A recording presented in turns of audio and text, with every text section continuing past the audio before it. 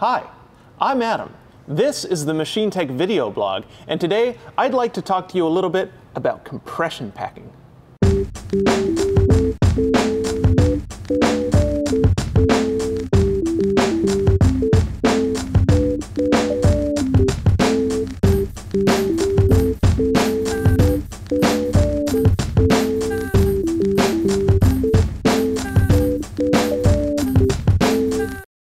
Anytime a shaft penetrates a fluid-containing chamber, a leak path is created.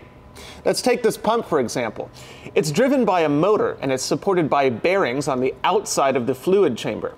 But the impeller driven by the shaft has to be submerged in the fluid inside of the chamber in order to pump that fluid. That means that the shaft is going to have to enter the chamber in two places, here and here. Now, unless you want to flood the room and empty the piping system, those holes are going to need to be sealed. But they have to be sealed in such a way that the shaft can still spin freely with minimal friction. Now, there are two generally accepted devices used to accomplish this task: mechanical seals and compression packing. Mechanical seals use two very flat and highly polished surfaces to create a gap so tiny that not even a single droplet of fluid can squeeze through. Compression packing, on the other hand, is pretty low tech. It's essentially just rope that's stuffed around the shaft and then compressed tightly to prevent excessive leakage. As we'll see in a moment, compression packing leaks constantly, it damages shafts, and it requires frequent adjustment and replacement. For these reasons, it's been supplanted by mechanical seals in most applications since the proliferation of mechanical seals in the 1950s. But because of the relatively low upfront costs of compression packing, it is still in use. In this video, we'll cover the basics and selection of compression packing, and we'll leave replacement procedures for a follow-up video.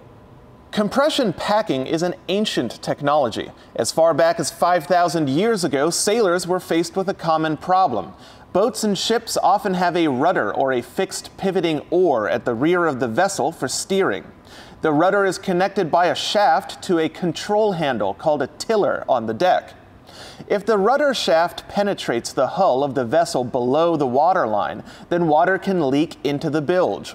So ancient sailors solved this problem by taking old pieces of clothing, sailcloth, rope, and anything else they could get their hands on, covering it with animal fat or wax, and packing it into the gap around the shaft. Eventually, little box-shaped housings were constructed around the shaft, and a gland was installed which could tighten down against the packing material, compressing it and improving the seal. Thus, compression packing, the stuffing box, and the packing gland were born. As we can see in our example pump, this basic sealing mechanism has remained relatively unchanged for millennia. However, there have been some improvements in packing construction and materials. The compression packing available today typically has a square cross-section and is sold in standard sizes as individual pre-cut rings or in bulk quantities in large coils. There are multiple types of construction, including metal foil packing, for applications where other types of packing would be too soft and would tend to extrude out of the stuffing box. But the dominant type of packing has a braided fabric construction. Material options range from plant fibers, animal fibers, and mineral fibers to synthetic plastics and even metals. Flax is a plant fiber that's been the industry standard for many years. It's cheap, readily available, and it offers good sealing for general-purpose applications. Synthetic aramid fibers, like DuPont's Kevlar, are even more abrasion-resistant, and they can handle higher temperatures and shaft speeds. Another common plastic is polytetrafluoroethylene, more commonly abbreviated as PTFE, or known by its trade name, Teflon. It has very good lubricity and excellent chemical resistance. Because it's non-reactive, it's often used in applications where process fluid contamination is completely unacceptable, like in the food industry. To help reduce heat generated from contact with the rotating shaft, this bulk fiber material is impregnated with some kind of a lubricant, like oil, grease, wax, graphite, or various synthetics. In the last 30 years, industry has embraced a mixture of PTFE and graphite impregnated with a high-temperature lubricant that often goes by the trade name GFO. Now, although there's no one-size-fits-all packing solution, this material is about as close as it gets. It has a very wide range of applications and it boasts a very long life. but the trade-off is that it's ridiculously expensive. The many options for bulk fiber material and lubricant offer up an almost infinite number of combinations. In the end, packing selection comes down to operating temperature, sealing pressure, shaft speed, and chemical compatibility with the process fluid. But you should really ask your local vendor to determine which specific type of packing is right for your application.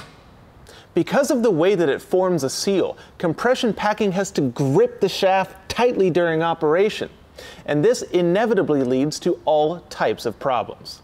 Compression packing generates a lot of friction, and that puts strain on motors and produces large amounts of heat, which must be dissipated. Maybe you've noticed that I've been saying that packing prevents excessive leakage, not that it prevents leakage entirely. That's because packing has to leak a little bit during operation.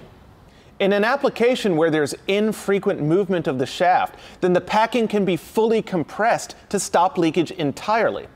Take this gate valve, for example. Actually, this one uses O-rings, but many gate valves do use compression packing to seal around the stem that raises and lowers the gate. But in reciprocating or rotating machines like our pump, some amount of leakage is necessary to lubricate and cool the packing. For non-synthetic materials, the leakage rate is about 15 drops per minute, and synthetic materials require a little more leakage, around 30 drops per minute. This persistent leakage is one of the unavoidable pitfalls of using packing as a seal, but without it, the packing would quickly burn up and stop sealing altogether. In order to further improve lubrication or to flush away abrasive grit and dirt, an external flushing line can be plumbed to the stuffing box. Now, usually this is just the process fluid plumbed directly from the fluid chamber, but if the process fluid is too abrasive or chemically incompatible to be used as a flushing fluid, an external fluid source can be used. It's usually water, and it's pumped directly to the stuffing box. Now, external flushing lines typically go hand in hand with devices called lantern rings.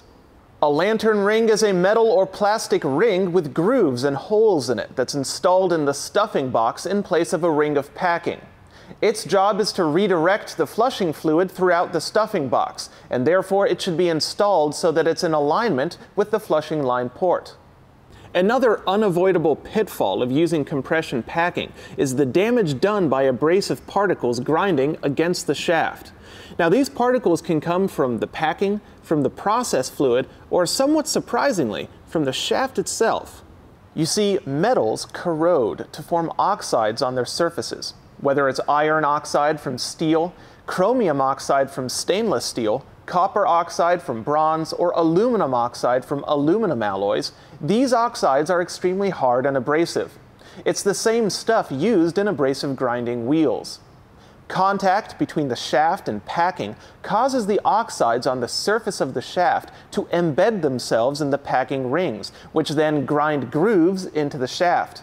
Eventually, the shaft will be so worn down that it'll have to be replaced. One way of dealing with this is to use a sacrificial sleeve, which fits over the shaft and can be easily replaced when it wears down, without having to replace the entire shaft. Perhaps the most frustrating thing about compression packing is that it needs to be adjusted periodically.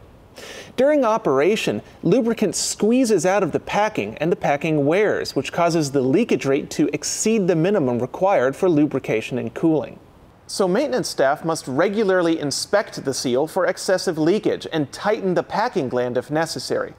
When tightening the packing gland no longer effectively controls the leakage rate, then all the lubricant has been squeezed out and the packing needs to be replaced. Well, that's your introduction to compression packing, its function, its origins, its construction, and some of the considerations for its application. And that's it for today from the Machine Tech video blog. I hope you learned something.